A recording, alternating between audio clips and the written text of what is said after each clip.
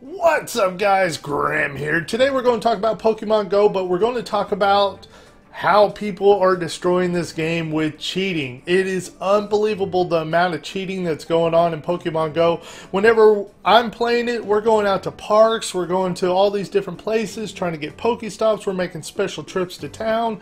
I mean, all these things that we're doing to have fun, spend time with each other, go meet people at parks and all this stuff. Well, it turns out that other people are trying to break the system and cheat their way to the top. Now, you think that it would just be kind of, this person over there figured out a hack to it or something, and it's not going to affect you. Wrong. It's affecting a lot of people, and I'm going to show you how people are using it to exploit it for profit and lots of other things. So, I didn't even know about all the cheating that was going on in Pokemon Go until I was just recently shopping for the kid and trying to get a birthday present at Toys R Us, and I got one of the things I got was a Snorlax plushie, and mind you, that stuff is way overpriced right now. Well, whenever we were going through the checkout, the cashier said, "Do you play Pokemon Go?" I was like, yeah, almost everybody I know is playing it.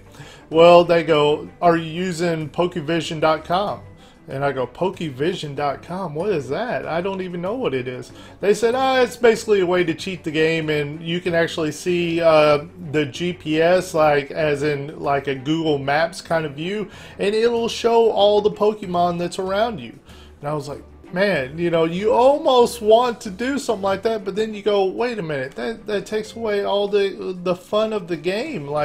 Yeah, you could cheat your way to the top, and I mean, you're always trying to get to the top, but yeah, that enticement is completely blown out of the water whenever you realize that it takes all the fun out of the game. You're going to completely ruin it for yourself, and you'll be able to get all the Pokemon, get all the Pokestops or whatever you need, but still, what fun would that be? And this is the site right here. I'm going to go ahead and show you guys. So this is just the default location. This isn't my actual location, but you can see that you can just pop it up here and it'll show all the Pokemon around you, and you can actually hit the scan button down here as well and search for new Pokemon. So if I go down here, I can hit the scan and it will scan this area for more Pokemon that wasn't available whenever I first brought up the site here. So this is a key way of cheating the game, and it really sucks that people are doing this. But it gets worse. Trust me, it gets far worse. Okay, so let's go ahead and look at this. So this was a tweet that I got referred to. It basically says, this is the Pokemon Go directory on Twitch. These are the people that's live streaming the game. And it says, all the channels marked with a red box are using a PC version of the game with a fake GPS to move around. Now recently I seen a video where people were putting apps on the game, or I guess mods of some sort. And what it was doing, it was putting a little joystick on the Pokemon Go game, so you can actually move your character around with a thumb joystick control. And then it also had other things like seeking particular Pokemon. It even had it to where you can actually click, and if you live in Florida or something, you can have your guy walking towards Canada and walk all the way to Canada while you're away from the phone. It's just unbelievable. Okay, so it goes, trainers can teleport directly to the location of a Dragonite, take over gyms in countries that currently don't have the game available, and spend countless hours in Central Park, which is the best recorded place for Pokestops and Pokemon catching. Holding the gym rewards you with dust and Pokecoins. Basically, it's going over how this is against the terms of service, but yet it is being streamed on Twitch right now. I mean, all of these channels here are streaming on Twitch. They're getting subscriber buttons. They're getting tons of people watching them. There's even people that come into the stream and go, hey, are you actually hacking the game? Because if you're not, then I'm going to go over to somebody else that is hacking it, and it'll be much more exciting seeing them walking through Central Park and getting all these cool Pokemon and stuff.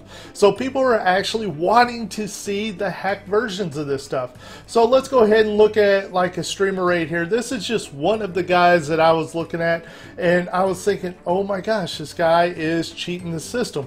I don't know if he's going to do anything right here on the actual game while we're watching, but while I was I was watching it, I seen that his character would run way up into areas like far faster. Oh, look, he just teleported. Okay. Yep, there you go. So the guy basically just had it to where he can teleport to different areas. So somebody from China can actually be in your town and taking over your gym with their level 40 character and super strong Pokemon, and you can't really do too much about it unless you can combat that Pokemon. And people that are higher level are naturally going to have stronger Pokemon than you. So if they've taken over your gyms, it's going to be very hard to take it back. Now, me and the girlfriend were talking, we're thinking, man, this is crazy. I mean, we were having so much fun with this game. We were going out to parks, meeting people, taking the kids out and doing all kinds of fun stuff. Playing Pokemon Go was a real exciting thing for us, and now we're realizing that this particular gym may be taken over by somebody that's, you know, in China or elsewhere and going to have a super strong character, and people are just cheating their way to the top, getting the strongest Pokemon that they can, leveling up their characters extremely fast. There was even somebody that posted a screenshot of their character being level 40, and Philip DeFranco posted about it, and basically that was I guess the first person to hit level 40, and they straight up admitted that they used a bot in order to do it. They said that they didn't do any gym battles and stuff, but if you actually watch the live streams here and stuff, they are doing gym battles. They are fighting people with these hacked versions of the game. So the game has completely just lost a lot of its luster for me. I don't even know what to say about it. I guess you know, I can still have my fun with it, but it really sucks to know that so many other people are cheating the game and really ruining the fun of everybody else. And especially if they take part in gym battles and stuff, because that's where they're having an effect over your character and your ability to participate and stuff like that.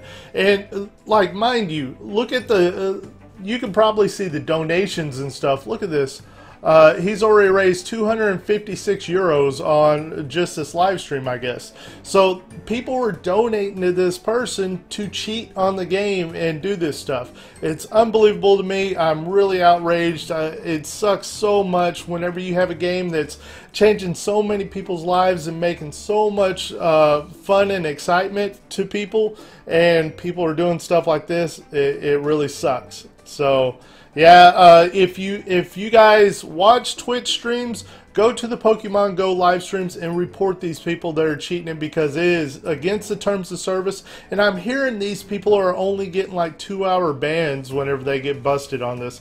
So really, there's no repercussions too much right now. But maybe if they get reported enough, Twitch will do something about it. They'll take away these guys' subscriber buttons, take away their live streams, maybe shut down their channels and stuff. Because whenever you're openly cheating and going against the terms of service, it's not something that Twitch normally endorses, and you can stand up against it. So yeah, make sure to go to Twitch, report these people. As usual, my name is Grim, and I'll see you next time.